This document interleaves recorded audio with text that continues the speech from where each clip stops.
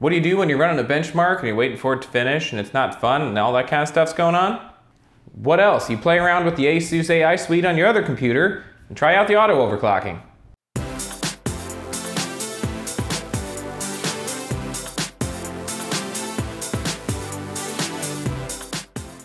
Hello everybody and welcome to a very echoey Tech Uploaded. I'm Chris as always, and as I said, this monitor over here and this whole area is kind of dominated right now with the benchmarks for the AMD and Intel budget gaming builds. So I thought, I got some time, why not try out that ASUS Auto Overclock that is supposed to be so special and intelligent and has all those features and stuff built in that JJ talks about all the time. I haven't done that in a while, actually. Last time I did it was on a Z97 board. So I've got a 4790K and I've got a Z97 workstation, so what the heck, why not? So here I am in the Dual Intelligent Processors 5 interface in the AI suite on my Z97-WS. So I'm gonna go ahead and just click on 5-way optimization and hit advanced settings.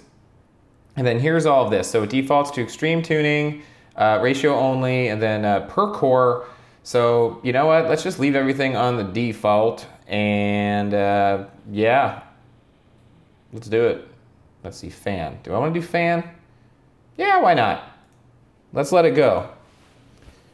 So now obviously the computer's restarting, so it's going to do a quick reboot and then go in and do its thing with the auto tuning. Now you'll notice I didn't change anything. I just clicked in there and it was defaulted to extreme. I've got a really big ass CPU cooler on here, so I'm not too worried about it. So we're just gonna see what it does and see how far the chip goes. Now supposedly, you can hear the fans really spinning up there. Man, those fans get loud when this thing boots up. They get very quiet afterwards. But right now the system's kind of going through and doing the fan tuning. I can hear the fans revving and doing different things. But what it's going to do with the auto overclock is it's going to go through and it's going to test the CPU, and it's just going to keep slowly inching up the actual ratio for each of the independent cores until they reach a point of instability. And the idea of it is, you know, if you don't want to go into your UEFI and you don't want to mess around with things and really get down and dirty in your overclock, this is the poor simple man's way, I guess, of doing it. So we'll see what it gets. Right now, I mean, I'm very happy with the performance of my 4790K as it stands now. So even if it just overclocks a little bit, you know, I'm not really going to be too hurt about it. But we're back on the desktop now, so it should reopen the application. So what it's doing here is it's got this really dramatic countdown. I'm not really sure why. 1 minute seems like a long time to give you to panic and back out of this if you want to, but yeah, so just wait for this to count down, and it looks like right now it's got me at 4.6, so it's a 9% increase. I believe I was at 4.4 before. Oh man, 5, 4, 3, 2, 1. Hopefully my system doesn't blow up. All right, so here's what it's gonna do. It's gonna start. Wow, those fans are loud. It's going to do a full core stress test, which apparently the motherboard's default action for that is 100% on all the fans, because the PPC fan is going full blast right now. You can probably hear it. So it did that, and what it's going to do is now it's going to bump everything up if it passes that test, and it's probably going to attempt to do 4.7. Depending on, you know, how well your chip was binned and the silicon lottery and all that, you may get different, you know, results from this test. Now with my 4770K chips, I never got really very good results out of the auto overclock. I want to say I got maybe 4.3, I think is what I got up to with my 4770K. So, you know, we'll see what this does, but you know, if it passes 4.7, I'm happy with that. So it's going to do the full test at 4.7. All right, so there it did 4.7, so now it's attempting to do 4.8. And before everybody gives me a bunch of grief about doing it this way, I'm just demonstrating that this is an option that you have and trying to show if you don't want to put any effort into doing an overclock and you have a 4790K and you have a Z97 ASUS board that does this, which the ROG boards don't, then this is something that you can try out. So there you go. Computer's restarting. I think it determined that there was some instability at 4.8. So it's probably going to lock it in, I believe, at 4.7, which it'll tell me when it gets there. That's pretty common for 4790K from what I've been seeing. They're not amazing overclockers. However, they run very, very cool. But as I said, at 4.4, I was already getting amazing performance. So if I can go to 4.7 and stay stable at that, hey, Free performance is good performance, and considering that I didn't have to do anything except for click one button, you can't complain about that. All right, so it ran through the TPU. Didn't have any problems there. I think we are locked in at 4.7, so now it's going to run through the Fan Expert, so let it do its thing there. And then once it goes through Fan Expert, then you can actually go through and independently name each one of your fans if you want to, so you know where they're at. I've actually done this before. I ran Fan Expert when I first set up the computer because I just like to keep things super, super quiet, and this system runs incredibly cool, so keeping all the fans at a very low RPM is not a problem. As a matter of fact, the PPC fan, that's one of the two front fans, almost never fires. As a matter of fact, I don't think I've ever seen it go off except for when I'm doing these kind of tests. And then the airflow fan on the bottom stays on pretty consistently, just keeping things moving, as does the one in the back. I'd like to have that airflow front to back over the Noctua NHD15. And then the top fans almost never spin up. I can see them through the case. I set stuff up there from time to time, and I always just kind of glance in out of curiosity. They will spin up a little bit when I'm doing a render. They'll very slowly spin up. The funny thing is the fans on the CPU cooler, and a few people notice it in videos, they really just don't spin up very fast. As a matter of fact, with the way they're captured on video, they sometimes look like they're going very slow. So Fan Expert's done. You can hear the fans kind of revving themselves back into their normal routine here. And now it's going to run the EPU, so it's going to change power saving conditions based on your usage. Okay, then here you go. Here's your results of your auto tuning. So I got a free 11% increase on the processor up to 4.7, and that is with a maximum voltage of 1.375 volts. And normally you would go, whoa, 1.375 volts, holy cow, that's high. On this particular chip, it can handle it just fine. It's not a big deal because the Devil's Canyon chips are much, much better at dissipating heat. So what we'll go ahead and do is, now that we know that it's done all of that and it's got all the data there, we'll go ahead and I'm just going to check my Fan Expert real quick to make sure that it's still kind of on the profile I want, which it looks like it is. Everything's saved there, so that is good.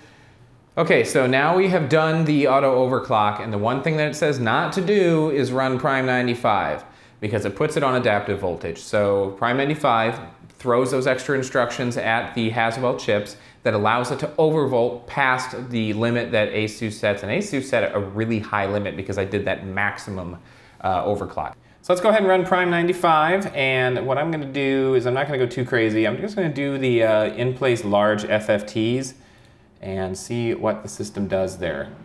So we're jumping to, looks like 4.6 right now. We're at 1.362 volts.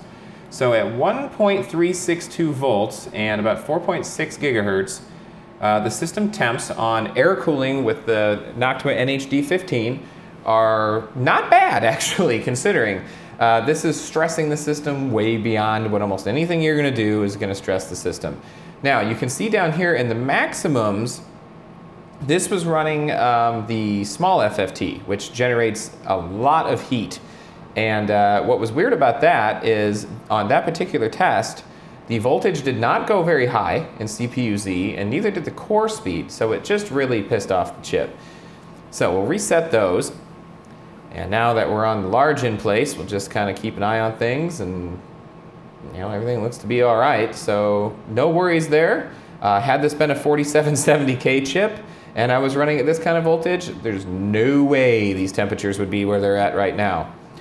So let's go ahead and stop the test. And then I'm just going to go ahead and do a little experiment. I'm going to export something from Premiere, see what it does with that. So see, there it went up to 4.7. Now I find that Premiere actually, if something's going to go wrong, Premiere is the thing that really pisses your computer off the most. So let's see here, it's missing, what is it missing here?